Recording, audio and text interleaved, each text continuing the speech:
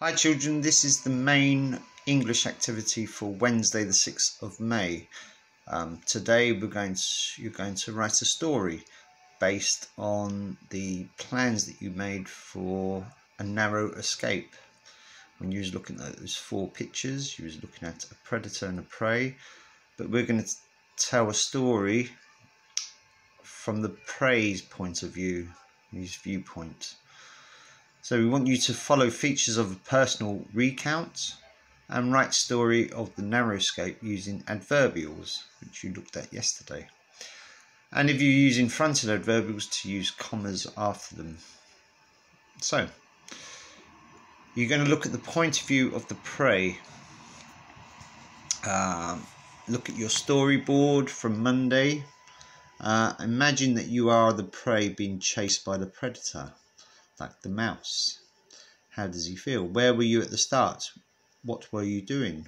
What did you see and feel when the predator attacked you? How did you escape? How did you feel afterwards?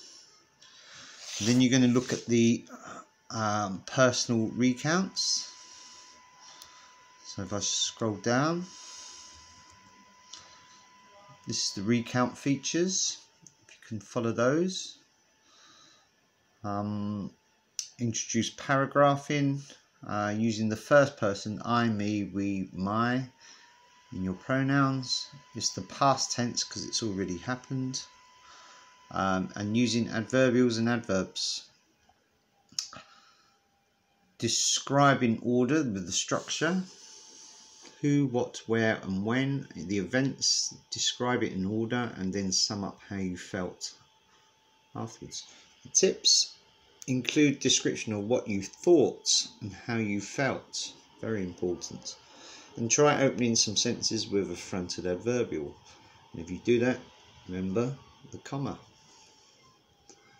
Okay.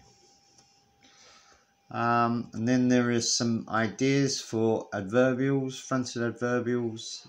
Remember, adverbials tell you more about how, the manner, or where, which is the place, or when is the time, and why, the reason. Okay, and there's some good examples there. Fronted adverbials, and then there's a selection of adverbials for you to use